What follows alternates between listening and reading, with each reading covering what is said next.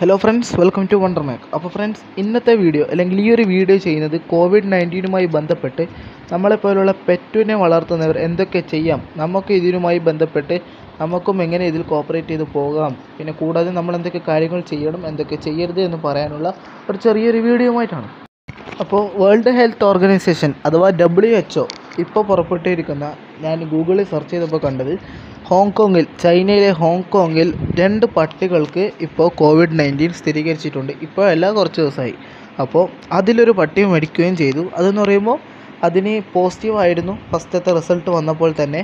അപ്പോൾ അതിന് രോഗം പടർന്നത് അതിൻ്റെ ഓണറിൽ നിന്നാണ്. പക്ഷേ ഇതുവരെയുള്ള കണക്കെടുപ്പിൽ WHO നിലപാടനുസരിച്ച് പട്ടികളിൽ നിന്നോ പൂച്ചകളിൽ നിന്നോ യാതൊരു വിധ പെറ്റ്സിൽ നിന്നും മനുഷ്യർക്ക് പടരാനുള്ള ചാൻസ് ഇല്ല.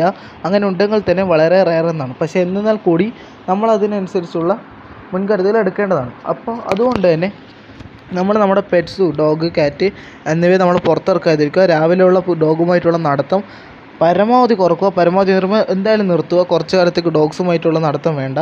കൂടാതെ നമ്മളെപ്പോലുള്ള മനുഷ്യന്മാർക്ക് വന്ന് നമ്മൾ ഐസൊലേറ്റ് ചെയ്യാനും അങ്ങനെയുള്ള കാര്യങ്ങളൊക്കെ ഉണ്ട്. പക്ഷേ ഈ ഒരു മിണ്ടാപ്രാണികൾക്ക് ഒന്നുമില്ല. അതിനെ വെറ്റിനറി ഹോസ്പിറ്റലിൽ കൊണ്ടുപോകാനും അതിനുള്ള മരുന്നും കാര്യങ്ങളൊക്കെ നമ്മൾ മനുഷ്യന്മാർക്ക് തരുന്ന ഒരു ഇമ്പോർട്ടൻസും ഇതിന് ജീവികൾക്ക് കൊടുക്കില്ല.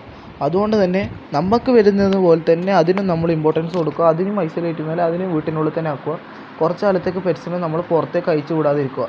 പ്രത്യേകിച്ച് പട്ടിക്കുട്ടികളെയൊന്നും നമ്മൾ പുറത്തേക്ക് അയച്ചു വിടാതിരിക്കുകയാണ് ഏറ്റവും നല്ലത്. ബാക്കിയുള്ള കാര്യം പറയാനാണ് നമ്മുടെ പെറ്റ്സിൻ്റെ ആവശ്യ സാധനങ്ങൾ, അതിൻ്റെ തീറ്റ, മറ്റു കാര്യങ്ങളൊക്കെ കുറിച്ച് പറയാനാണ്. അപ്പോൾ നമ്മുടെ കേരളത്തിൽ ഇതിൻ്റെ ഉൽപ്പാദനം വളരെ കുറവാണ്. ഇതൊക്കെ മിക്കതും വരുന്നത് ചൈനയിൽ നിന്നും കൂടാതെ ഇന്ത്യയിൽ തന്നെ പല സംസ്ഥാനങ്ങളിൽ നിന്നാണ്. അപ്പോൾ ഇങ്ങനൊരു ലോക്ക്ഡൗൺ വന്നതുകൊണ്ട് കൊണ്ട് തന്നെ ഇതിനുള്ള സാധനങ്ങൾ വരാൻ വളരെ കുറവായിരിക്കും. അതുകൊണ്ട് തന്നെ അഥവാ സാധനങ്ങൾ വരുന്നുണ്ടെങ്കിൽ തന്നെ നമ്മുടെ മനുഷ്യന്മാർക്ക് ആവശ്യമുള്ള അവശ്യ വസ്തുക്കൾ മാത്രമേ ഇനി വരുത്തുണ്ടാവും. അതുകൊണ്ട് തന്നെ നമ്മളിപ്പോൾ കയ്യും വിധം ഫുഡുകളും ഇതിനുള്ള വേണ്ട എല്ലാ സാധനങ്ങളും സ്റ്റോർ ചെയ്യുന്നതാണ് ഏറ്റവും നല്ലത്. അഥവാ കയ്യിൽ കാശില്ലേ തന്നെ നമ്മളിപ്പോൾ നല്ല ക്വാളിറ്റി ഫുഡ് വാങ്ങണമെന്നില്ല, തൽക്കാലം ഈ ഫോട്ടോ കാണുന്ന പോലത്തെ ഏതെങ്കിലും ഒരു 20 രൂപയുടെ 30 രൂപയുടെ പാക്കറ്റ് കൊണ്ട് നിറയ്ക്കുക. കൂടാതെ നമ്മുടെ സാധാ ബ്രീഡിംഗ് ബോക്സുകളിലും മറ്റു കാര്യങ്ങളിലൊക്കെ ഈ ഒരു ഫോട്ടോ കാണുന്ന നമ്മുടെ ഹോളിഡേ ബ്ലോക്ക് അല്ലെങ്കിൽ ഹോളിഡേ നമ്മൾ എവിടെയെങ്കിലും ടൂർ പോകുമ്പോൾ യൂസ് ചെയ്യുന്ന ഈ ഒരു ഫുഡിൻ്റെ ഈ ഒരു പീസ് വാങ്ങി അതിൽ നിക്ഷേപിക്കുകയാണെങ്കിൽ നമുക്ക് കാശും വളരെ രീതിയിൽ ലാഭിക്കാനും പറ്റും. ഇടയ്ക്കിടയ്ക്ക് നോക്കേണ്ട ആവശ്യവുമില്ല.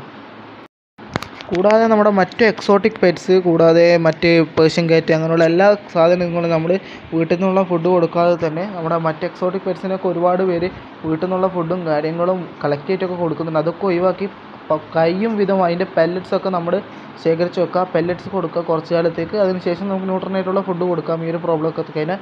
കൂടാതെ മീനിൻ്റെയും പെറ്റ്സിനെയും എല്ലാത്തിനെയും മെഡിസിൻ നമ്മൾ കയ്യിൽ സൂക്ഷിച്ച് വെക്കേണ്ടതാണ്.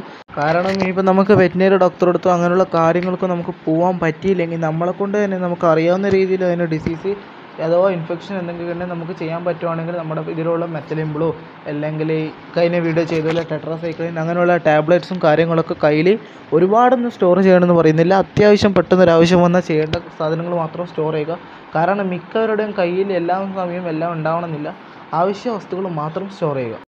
കൂടാതെ ഈ ഒരു സാഹചര്യത്തിൽ നമ്മുടെ കയ്യിലുള്ള രോഗാണുക്കളെ വിമുക്തമാക്കാൻ വേണ്ടി നമ്മൾ ഹാൻഡ് സാനിറ്റൈസർ യൂസ് ചെയ്യുന്നുണ്ട്. അത് യൂസ് ചെയ്യൽ ഏറ്റവും നല്ലതാണെന്ന് ഞാൻ പറയൂ. കൂടാതെ നമ്മുടെ ഒരു വിഷയത്തിലേക്ക് കടക്കുമ്പോൾ ഈ ഒരു ഹാൻഡ് സാനിറ്റൈസർ യൂസ് ചെയ്തതിന് ശേഷം ഡയറക്റ്റ് നമ്മുടെ ഫിഷിൻ്റെയോ അല്ല അക്വേറിയത്തിലോ കൈ മുക്കാതിരിക്കുക. അത് പ്രത്യേകം ശ്രദ്ധിക്കേണ്ട. നമ്മളിപ്പോൾ ഇടയ്ക്കിടയ്ക്ക് യൂസ് ചെയ്യുന്നുണ്ട് തന്നെ നമ്മൾ മറന്നു പോകാൻ ചാൻസ് ഉണ്ട്. അതുകൊണ്ട് തന്നെ നമ്മുടെ ഏതെങ്കിലും ഒരു സോപ്പ് ഉപയോഗിച്ച് അല്ലെങ്കിൽ നല്ല രീതിയിൽ വെള്ളം കൈ ക്ലീൻ ചെയ്ത് നല്ലൊരു വെള്ളത്തിൽ ക്ലീൻ ചെയ്ത് ഇതിൻ്റെ ഒരു മണവും കാര്യങ്ങളും ഇല്ലാണ്ട് തന്നെ നമ്മുടെ അക്വേറിയത്തിൽ കൈ ഡിപ്പ് ചെയ്യേണ്ടതാണ്. പറ്റാവുന്ന വിധം കൈ ഡിപ്പ് ചെയ്യാണ്ടിരിക്കുന്നതാണ് ഏറ്റവും നല്ലത്. കൂടാതെ മറ്റൊരു കാര്യം പറയാനുള്ളതെന്ന് വെച്ചാൽ നമ്മൾ കൊറിയർ അയക്കുന്ന നമ്മുടെ ലൈഫ് ഫുഡ്, മീനുകൾ അങ്ങനെ സാധനങ്ങൾ കുറച്ച് കാലത്തേക്ക് കൊറിയർ അയക്കാതിരിക്കുകയും ഇങ്ങോട്ട് വരുന്ന കൊറിയർ വാങ്ങാതിരിക്കുകയും ചെയ്യുക കുറച്ച് കാലത്തേക്ക്. കൂടാതെ നമ്മുടെ ബ്രീഡിങ് ചെയ്യുന്നത് പ്രൊഡക്ഷൻ അല്പം കുറക്കുക. കാരണം ഒരുപാട് പ്രൊഡക്ഷൻ വന്നു കഴിഞ്ഞാൽ നമുക്ക് ഈ ഒരു സാധനം പുറത്ത് കൊടുക്കാൻ പറ്റാത്ത അവസ്ഥയായി. ഇപ്പോൾ എല്ലാ ഷോപ്പുകളും കൂടാതെ എല്ലാ ഫാമുകളും അടച്ചിടേണ്ട അവസ്ഥയാണ്. അതുകൊണ്ട് തന്നെ നമ്മുടെ ഒരുപാട് ബ്രീഡിങ് ചെയ്താൽ നമുക്കതിനെ സ്റ്റോർ ചെയ്യാൻ പറ്റാണ്ടതാവും. അതുകൊണ്ട് തന്നെ ഇപ്പോൾ എല്ലാവരും ചെയ്യുന്ന സാധാ സാഹചര്യത്തിൽ നിന്ന് വളരെ കുറച്ച് വെക്കുക. അപ്പോൾ ഈ ഒരു വീഡിയോ എല്ലാവർക്കും ഉപകാരപ്രദമായെന്ന് കരുതുന്നു. കൂടാതെ നിങ്ങളുടെ ഫ്രണ്ട്സിന് ഈ ഒരു വീഡിയോ ഷെയർ ചെയ്ത് അവർക്കും കൂടി അറിയിക്കുക. അപ്പോൾ എല്ലാവരും വീട്ടിൽ തന്നെ നിൽക്കണമെന്ന് അഭ്യർത്ഥിച്ചുകൊണ്ട് ഈ ഒരു വീഡിയോ നിർത്തുന്നു. Thank you.